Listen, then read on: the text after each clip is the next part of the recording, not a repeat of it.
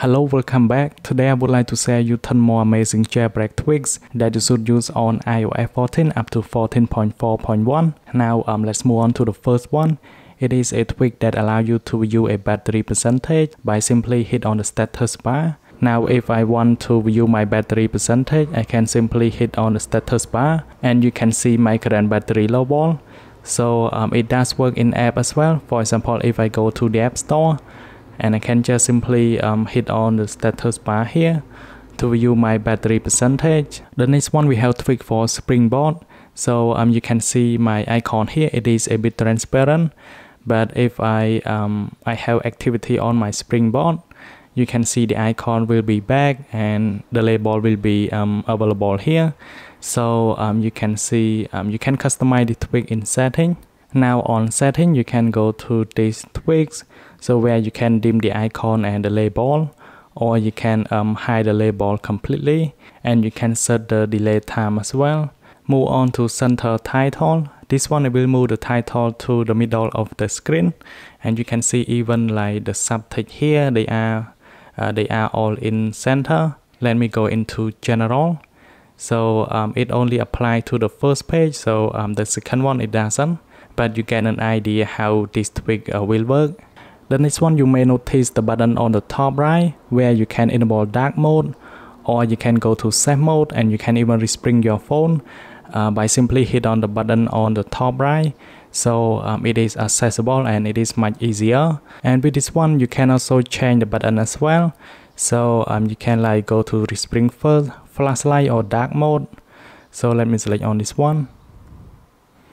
Now I can also customize the background and even like the button color, but just leave it as default. Now I'm gonna respring my phone to apply. After respring, we have a new button here where you can enable the flashlight. So it is just as simple as that, and you can just hit on it to disable a flashlight.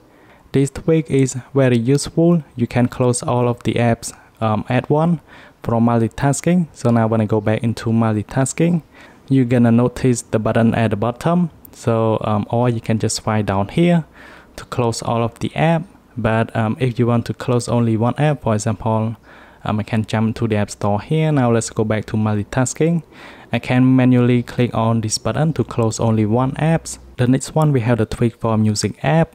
So now if you go to reachability on your phone, so let me enable reachability. So you can see the artwork and you can see the music on the top here.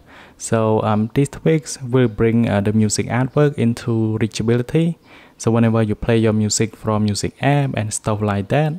And let me change the radio station. So let's go to this one. Now let me go back into reachability. So you can see we have got the new artwork here. Now with these tweaks, it will change the color on your status bar based on the app icon. Let me go back to App Store, and you can see we have got like the light blue home bar. Or if I go into Health apps, you can see the home bar color has also changed.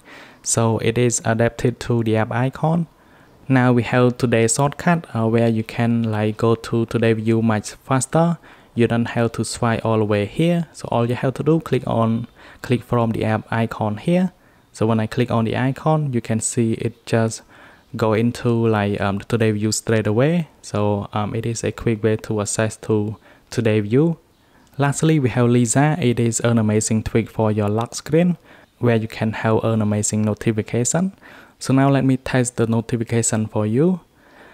And you can see we have got a notification here, and it is black out the lock screen wallpaper. So it gives you an amazing notification style. So lastly, thanks for watching, and if you want to get this wallpaper and the themes, you can find from the link in my video description. And then we'll see you guys in the next one.